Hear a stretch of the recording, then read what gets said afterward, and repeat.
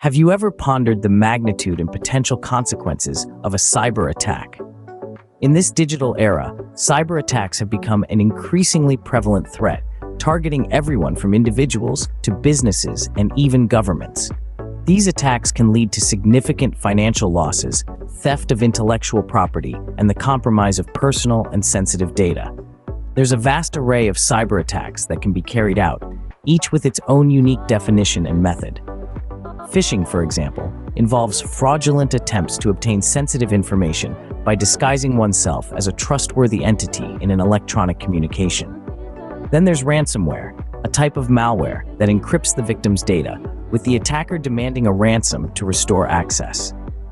Malware is a broad term that includes viruses, worms, trojans, and spyware, all of which can damage or infiltrate systems or networks. DDoS attacks, or distributed denial of service attacks, overwhelm a system, network, or website with more traffic than it can accommodate, causing it to shut down. And SQL injection is an attack that involves inserting malicious code into a server that uses SQL, forcing it to reveal information it normally would not. Zero-day exploits are attacks that target software vulnerabilities before the developer has issued a fix or patch. Man-in-the-middle attacks are eavesdropping attacks where the attacker intercepts and relays messages between two parties who believe they are communicating directly with each other. Cross-site scripting, or XSS, involves attackers injecting malicious scripts into benign and trusted websites. Credential stuffing involves using stolen account credentials to gain unauthorized access to user accounts through large-scale automated login requests. And lastly, insider threats, which come from current or former employees, contractors, or business associates who have access to the network systems or data and can intentionally or unintentionally compromise them. Understanding these types of cyber attacks is the first step, but it's equally crucial to implement prevention strategies.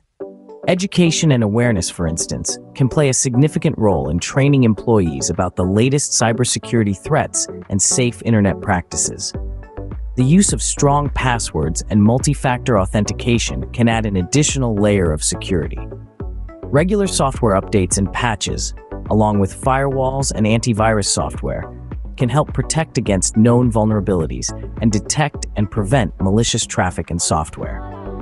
Securing Wi-Fi networks, backing up and encrypting data, and network segmentation can all help protect sensitive information and contain potential attacks.